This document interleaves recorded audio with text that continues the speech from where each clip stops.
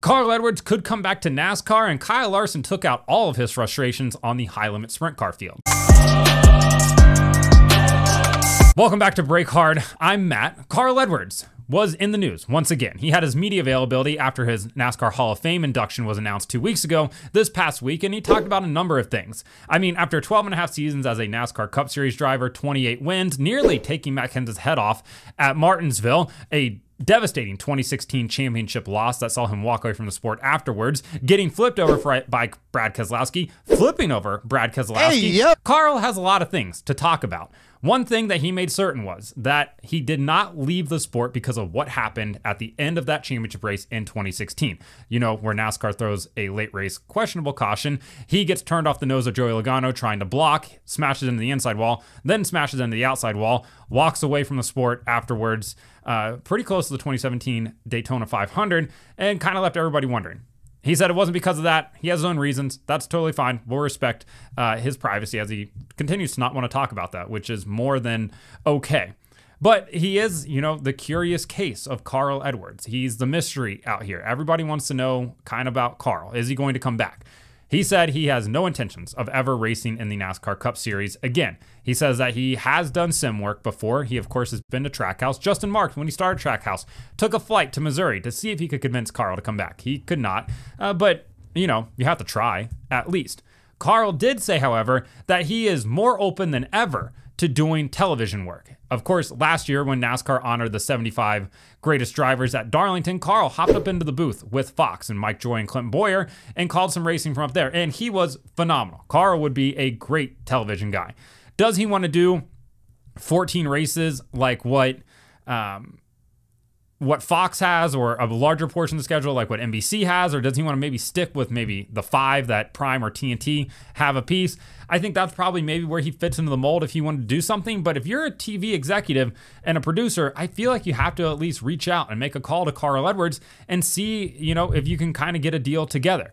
Because Carl is a guy, granted, has never driven the Gen 7 car in real life. Of course, I think he probably has on a sim before, but he's a personable guy. He can talk with anybody about anything, and he's laid back. I think that's kind of what the booth needs at this point. He isn't very Southern shticky in the Clint Boyer, Jeff Burton kind of way.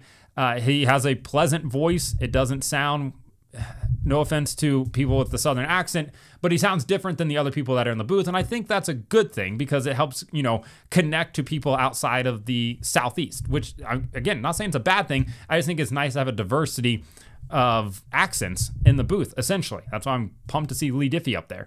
But for Carl, it would be cool to see him come back. Every time I say Carl, I just think of Rick from Walking Dead yelling, "Carl! Carl! Carl!" And it's tough. But I digress. Carl coming back would be good for the sport. I think he's been out long enough now that maybe he wants to come back and do, you know, a few more things here and there. But it is cool to see him doing well and kind of, you know, getting a little bit of retrospective on his career a little bit. And it's cool knowing that he maybe wants to come back. So Carl Edwards not going to drive anymore, but we could see him up in the television booth, which is still good to see him involved with the sport. Moving on to the hottest topic of the week, Kyle Larson, still without a waiver.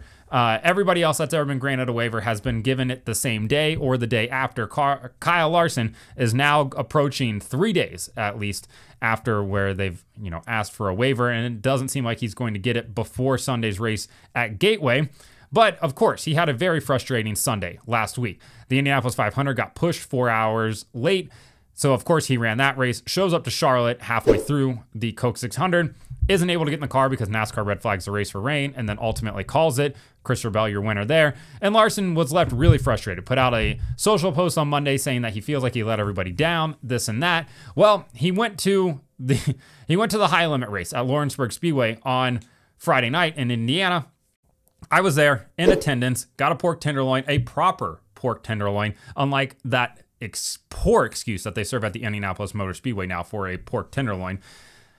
How do we get on pork tenderloins talking about Kyle Larson? Whatever. It's Indiana. It's a delicacy. You go to Indiana, you have to get a pork tenderloin.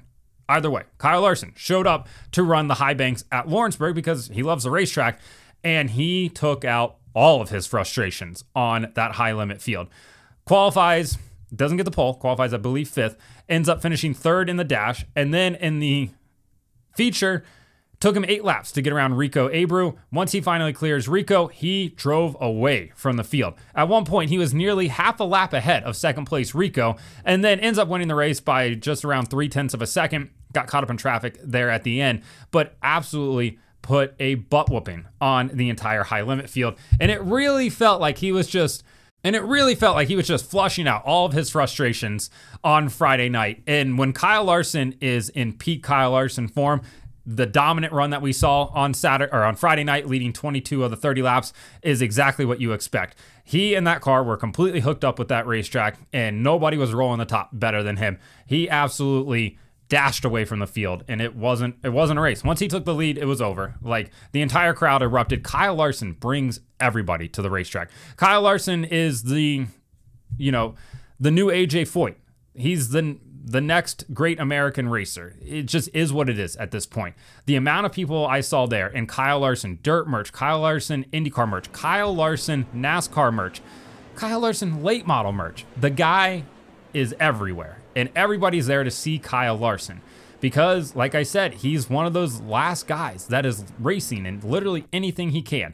I mean, in the course of 6 days, he drove a cup car at Charlotte in practice and qualifying. He raced the Indianapolis 500, and then he hops into a dirt car on Friday night at Lawrenceburg, and he was competitive in all 3. He also did a tire test for the NASCAR Cup Series on Tuesday day, at Iowa. So the guy is anywhere and everywhere racing whatever he can at this point, and it's cool to see. It is absolutely incredible to see a guy of that talent out there doing what he does.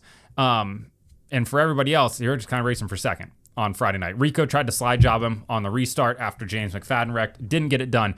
But for Kyle Larson, he has very much cemented himself as the best driver in the world with the most diverse schedule in the world, currently as it goes. You can throw out Max, you can throw out Pelot, you can throw out anybody else. Nobody is doing what Kyle Larson is doing from a diverse schedule standpoint and being competitive in any car that he gets in right now. So let me know in the comments what you think about Carl coming back, maybe doing the TV booth, and Kyle Larson getting his frustrations out from last weekend on the poor high limit field. We'll see if he gets a waiver, but for now, it's just kind of sitting around in purgatory.